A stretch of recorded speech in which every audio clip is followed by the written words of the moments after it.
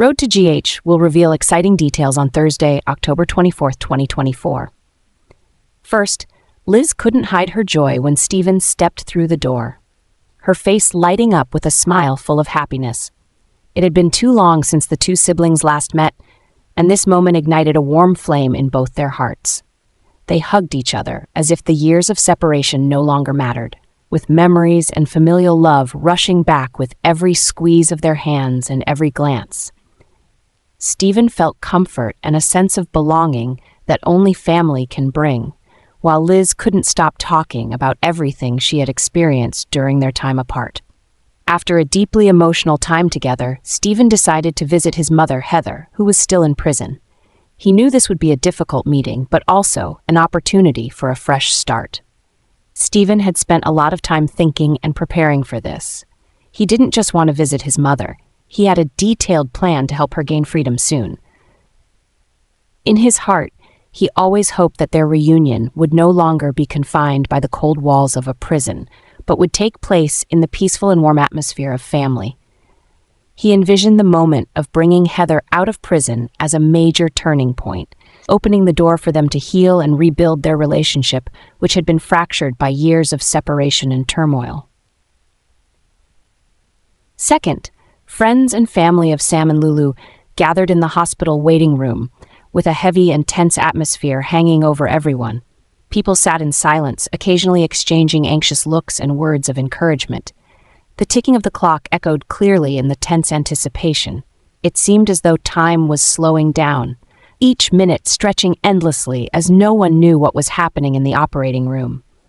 Some people sat still, gripping their chairs tightly, silently praying for everything to go smoothly. Others kept looking toward the door, hoping a doctor would soon come out with good news. The tension grew with every passing moment. Everyone was hopeful, yet afraid of the worst. Occasional soft words of comfort broke the silence, but they couldn't chase away the worry in everyone's hearts. Sam and Lulu's friends tried to stay optimistic, but the wait made it impossible to stop thinking about the potential risks. In their minds, there was only one hope, that Sam and Lulu would be safe and make it through the surgery. Third, mysterious traces suggest that Sidwell had silently stepped foot in Port Charles, making Brennan more restless and alert than ever.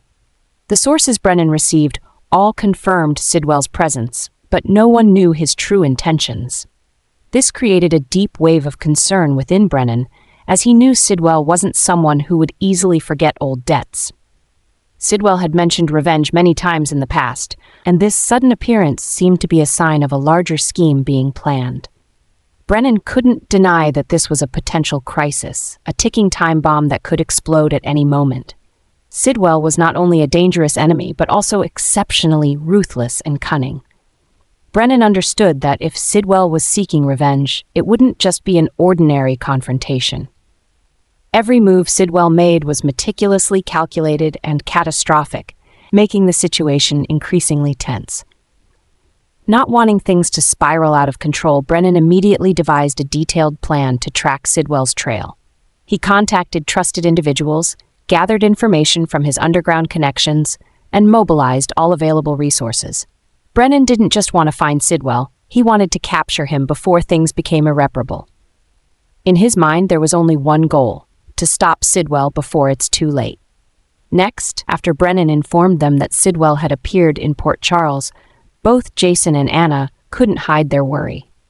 They knew Sidwell was unpredictable and always carried hidden dangers. Not knowing exactly what Sidwell was planning only made the situation more tense. Jason, with his impulsive and quick-to-act nature, immediately wanted to rush out to hunt Sidwell down. He felt it was urgent to stop Sidwell as soon as possible to prevent any catastrophic consequences.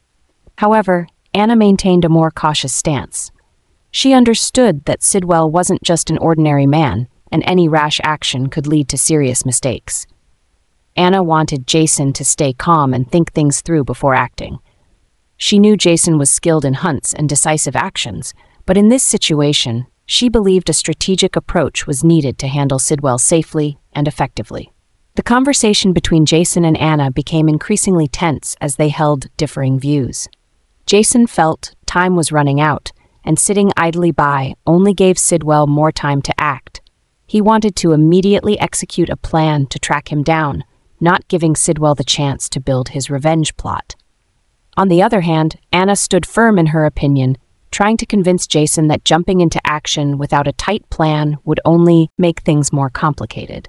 She emphasized that Sidwell was smart and cunning, and none of his actions should be underestimated. She wanted the two of them to work closely with Brennan, gather more information, and develop a comprehensive plan before proceeding.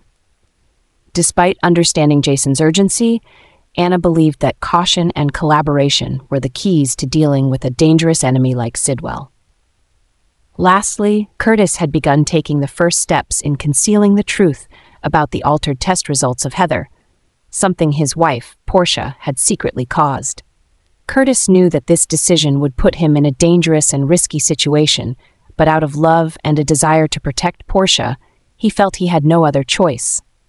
Tampering with the test results wasn't just illegal, it could also unleash a host of unforeseeable consequences. Curtis was fully aware that if the truth were exposed, both he and Portia would face serious consequences, potentially ruining their lives. However, a sense of responsibility and loyalty to his wife made him determined to do whatever it took to protect her. Every move Curtis made had to be extremely cautious. He started by finding a way to interfere with the hospital's data system, erasing any evidence that could link to the altered test results. Curtis also reached out to a few old acquaintances who could help him cover this up without leaving a trace. But he knew that even the smallest mistake could bring everything crashing down.